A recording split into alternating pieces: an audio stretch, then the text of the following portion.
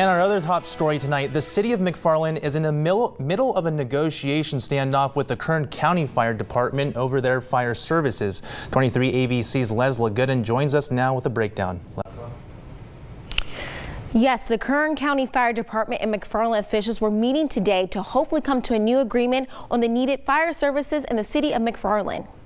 It's very important for me and our firefighters to be able to protect the citizens of McFarland. Kern County Fire Chief David Witt and officials from the city of McFarland met today over contract negotiations for fire services in McFarland. Officials say the issue is the current lack of a contract with County Fire and McFarland's need to pursue funding. And the contract expires July 1st. The county says McFarland owes them about $800,000 for the last 2 years of fire services.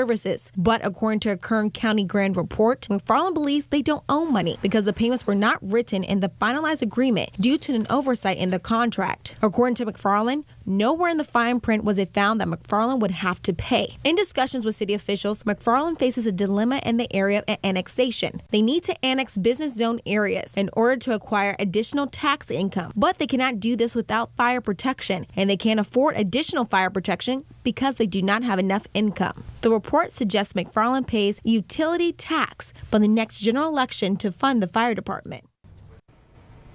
There is no word on the result of today's negotiation as of news time. Meanwhile, the grand jury report says that McFarland is considering creating its own fire department. Live in studio, Leslie Gooden, 23 ABC News, connecting you.